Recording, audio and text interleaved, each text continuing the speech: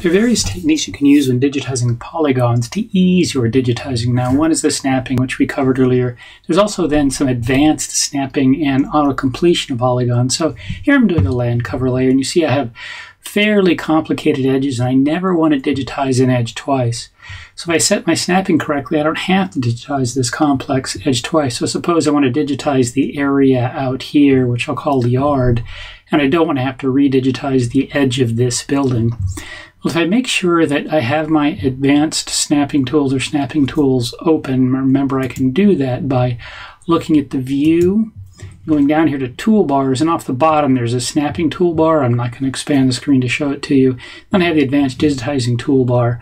I can then set up my digitizing to allow me to do this auto-completion across edges, so I don't have to digitize twice. So snapping is turned on here, this magnet, and then here in this advanced configuration, I can open the snapping options, and for the layer I'm working on, I can set that it'll snap to vertices, and the tolerance here is 2 meters, and I'll avoid overlap. That gets rid of the areas that overlap when I digitize across the middle of a piece, an existing polygon, so I make sure that's clicked. Now, once I'm set up that way, I can add a new polygon here, starting inside the existing polygon. So you show that there's a house polygon here that already exists.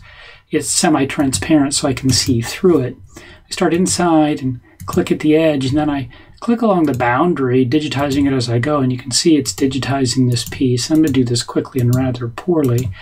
And then you see when I get back to the edge, I click right at the edge, and as long as the whole existing line is inside, if I just then click and then right-click and finish it and say OK, it then digitizes the new polygon, and if I select this new polygon, you can see it's matched the existing edge. I haven't had to digitize it twice. I'll do a piece of road here to show the same thing again. Basically, I have my snapping set up. I'll digitize then starting inside and go outside and digitize whatever feature I want.